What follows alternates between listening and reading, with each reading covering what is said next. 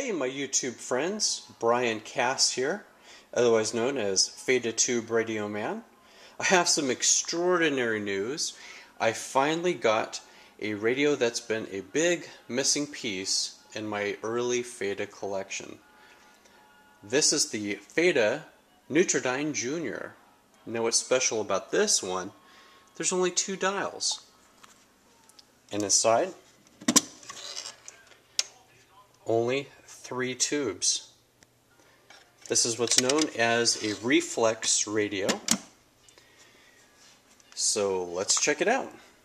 This is my power supply that gives this the necessary voltages. Y por eso que va a faltar, no están resueltos nuestros pecados. Así que no hay que creernos que nosotros...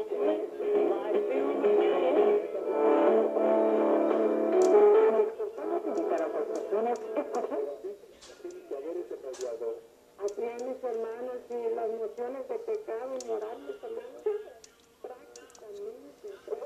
At nighttime, of course, I get a lot more stations, but in the daytime I just get the strong local ones that likes to bleed all over the dial. But this is an extremely rare radio.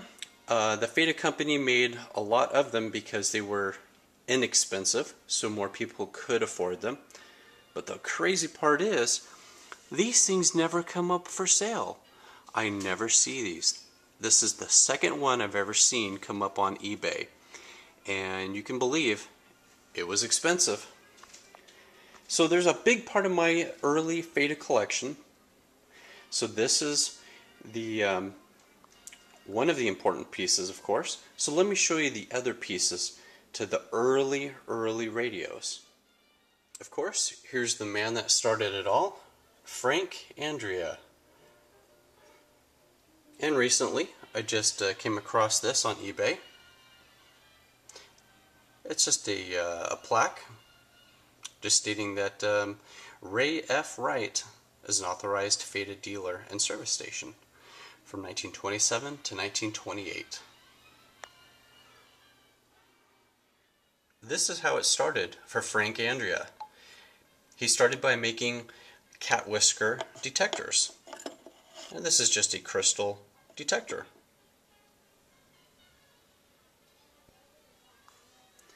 In my early Fada collection, this is the Fada 160, and I had restored this one. And this is also a real performer. This one, as you see, has 3 dials in the front. And this has 4 tubes. It's a little dark over here.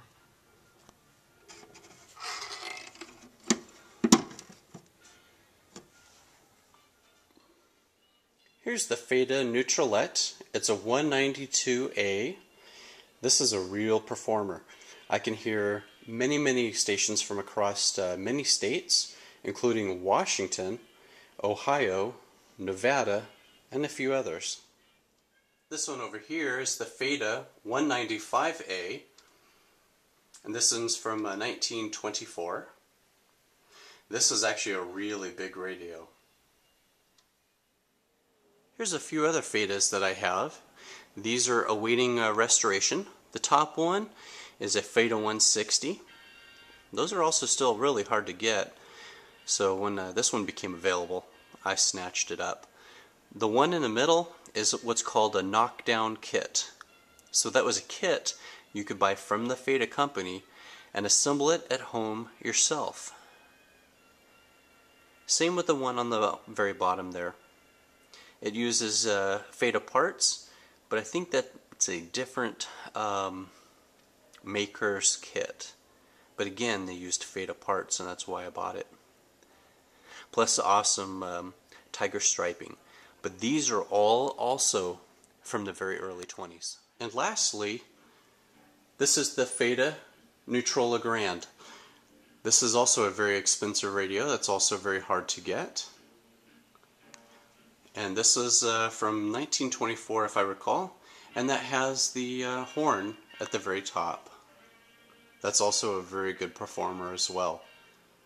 So that concludes my early 1920s Fada radios. So as you can see, I have a complete collection. There's the Fada you just seen. There's the Fada Neutro Junior in the middle. And of course the 160 that you also just seen.